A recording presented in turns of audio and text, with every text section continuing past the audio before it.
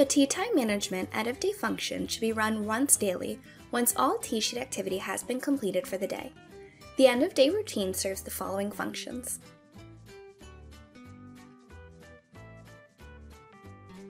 To run the end-of-day processing, navigate to Tea Time Management, Processing, and End-of-Day Processing. Select your club, and for the golf course option, select a specific golf course or all golf courses. Set the tea sheet date option to a selected date or a range of dates, and specify the tea sheet date or range of dates. Before you close the tea sheets, it is highly recommended to preview the end-of-day report to ensure all bookings have been checked in. This can be done by setting the processing option to Preview Report. Then click OK. From here, you can go ahead and view or print your report. This report will show which members and guests that had a tea time booking for the day. Ideally, by end of day, everyone should be checked in and charged accordingly. If there are any open bookings, you will have to process those prior to closing the tea sheet. A round summary of the day will also be included in the report that is broken down by golfer classification.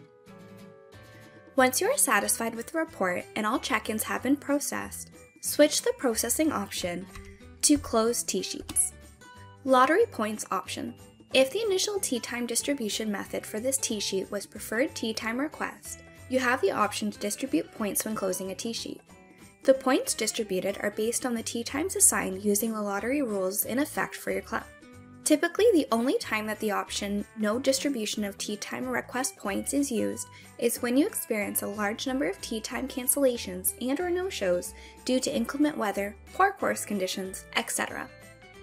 Also set the Booking Points options to Distribute or Not Distribute Points. Set the Tea Sheet Auto Open option to open advanced tea sheets per course setup, or do not open advanced tea sheets. Lastly is the Weather button. If you haven't recorded the weather conditions within the main reservation screen, you can do so here. Click OK to save. Once you have configured all of the settings, click OK to close today's tea sheets and open advanced tea sheets if applicable. Note that if you have not recorded weather conditions for the day, you will receive a prompt providing you with the opportunity to do so. If there are still open reservations on the tea sheet, a pop-up will inform you that the end-of-day process you are trying to run will be aborted, and you will have to check in the reservations prior to running at the end-of-day processing. From here, you can go ahead and view or print your report. If you need to reopen a closed tea sheet to make edits or enter in missed reservations, for example, you can do so by navigating to Tea Time Management, Processing, and reopen a closed tea sheet. Select your club and golf course and the tea sheet date you would like to open. Then click OK.